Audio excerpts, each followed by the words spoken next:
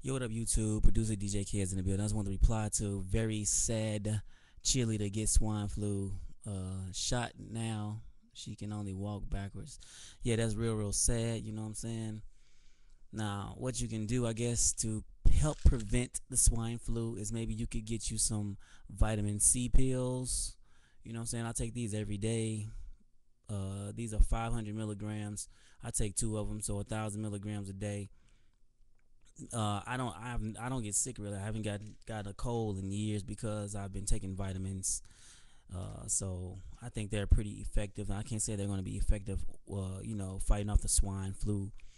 But also, Barack Obama declared the swine flu a national emergency today. So you know what I'm saying. Now this is a very serious situation here we got going on. Um, there was a guy at my job that actually had the swine flu, and he's back there now.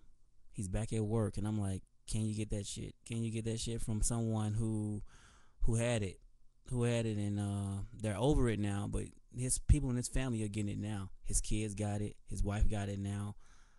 I'm like, oh shit, stay your ass away from me. You know what I'm saying? But yeah, I just want to say something about that. To respond to this little video on this chick getting this shot or whatever. But it's a very serious situation, y'all. So I don't know. This ain't no joke. You know what I'm saying? This swine flu is no joke. Some people fight it off because their immune systems are strong, and some people immune systems are very weak, and the people that got weak immune systems end up dying from it. You know what I'm saying? So what can I say, man? I guess we're living in the last. No, 2012 may be a real thing. I guess you could say. I don't know. I'll catch y'all on the next video.